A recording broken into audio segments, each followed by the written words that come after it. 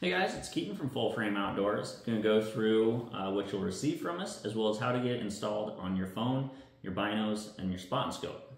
First off, we have the Scout. This is a magnetic optics adapter, and so we've got 3 magnets, and then an adjustment knob here, and we have an internal slider. This internal slider is really cool because we designed it so you can take it from your binos and then adjust it back out, put it right on your spot and scope, and you're still good to go.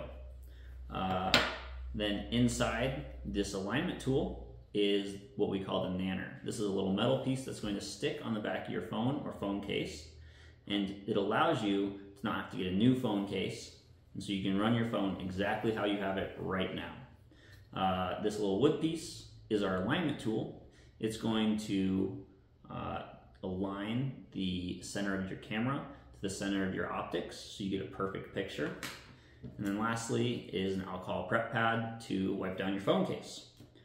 So your phone case, you're going to want to make sure you have a hard plastic phone case. The tape that is used on the nanner does not stick very well to the silicone texture, and you'll want to make sure there's not too much texture on the back of your phone case as well. The more contact, the better. And now we'll get it set up on your phone. And for the newer Samsungs at least, we have this like focus enhancer down the bottom left corner. We'll want to turn that off, and to get it to show up, usually you just tap your screen and it pops up. And for iPhones, I'm not sure what it's called, but I know it's a little flower icon in the bottom left hand screen. You'll tap that to turn it off as well. Again, 1x is where we want it. How this works is we are going to align the hole that is in the alignment tool to the camera that our phone uses on 1x. So if you don't know which camera that is, that's fine. We can go through and figure out which camera that's going to be. Let's go photo. Again, make sure your camera's on 1x, and I'm just going to cover each one of my cameras one at a time. And so right now, I am covering my bottom camera. As you can see, my bottom camera is covered. When I move up to my middle camera, you can see it's covered. And then my top camera, it's covered, and you wouldn't know it.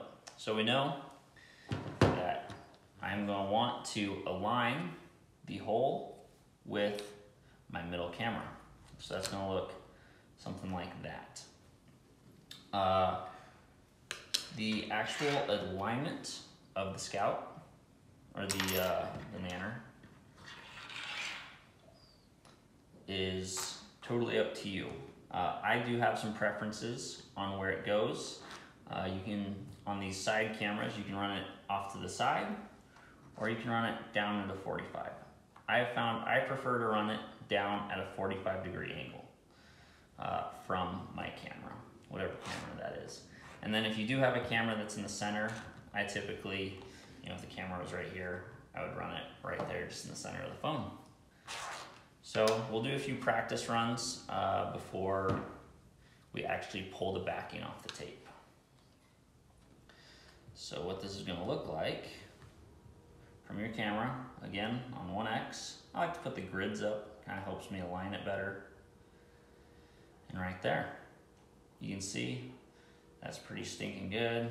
Let's get my fingers aligned so I can press the tape as if I was doing it for reals. All right, about there looks good for me. And then for you guys, what that would look like, my hand placement is something like this. I'm gonna just press in.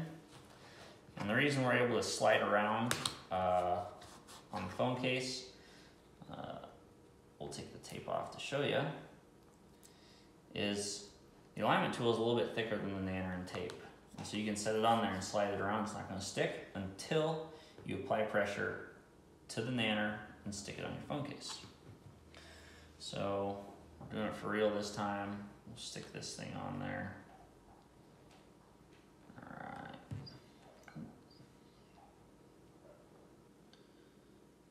right. Okay, so that looks pretty.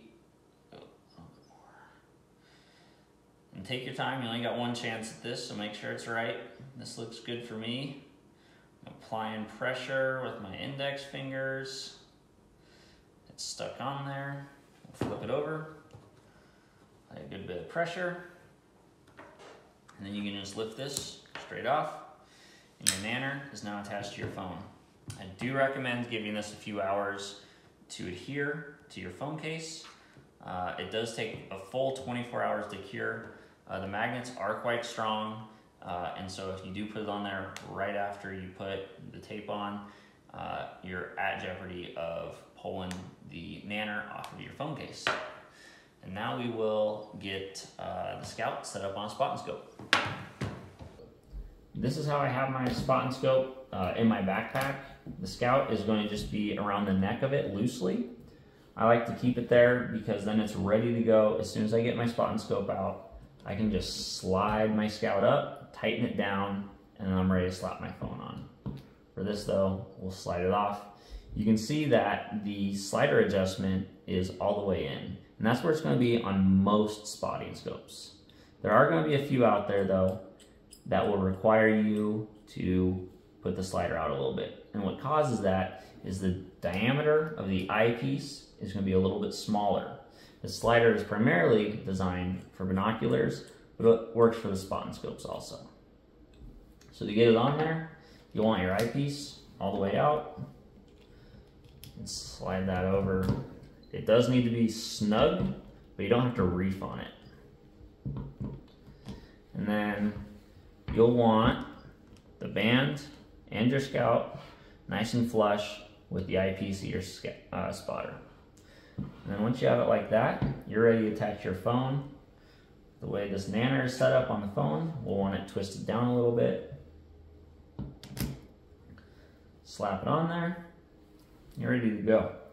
You can see the picture is nice and centered on the phone screen.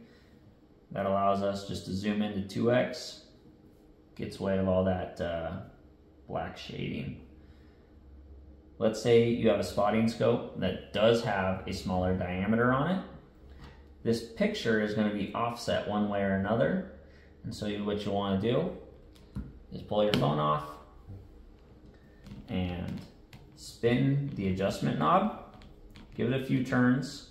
And what that's doing, it's pushing the slider out and moving the magnets away from the center of your spotting scope. And then put your phone back on there. It's going to be a little bit better, and see if you need to adjust it out further or a little bit more in, and you're ready to go.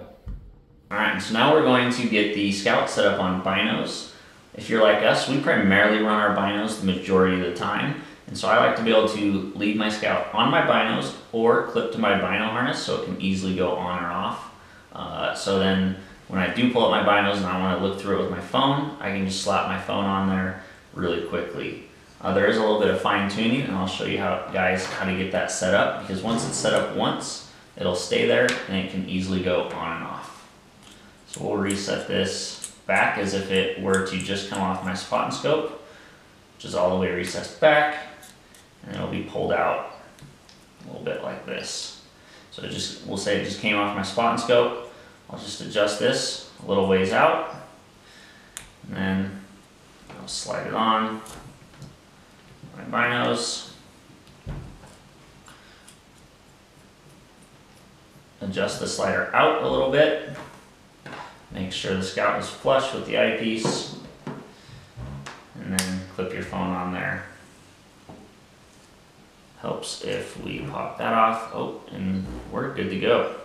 And so you can fine tune this though with the slider. I'm screwing it in more, and so you can see I'm not really able to see much. I'm getting a lot of haze on that right side. I'm gonna screw it back out, and then we're back into the clear. So once it is adjusted like this, it'll stay right here. You can either slide it on or off, or you can leave it right here in glass like this, and that's how you get it set up on your binos.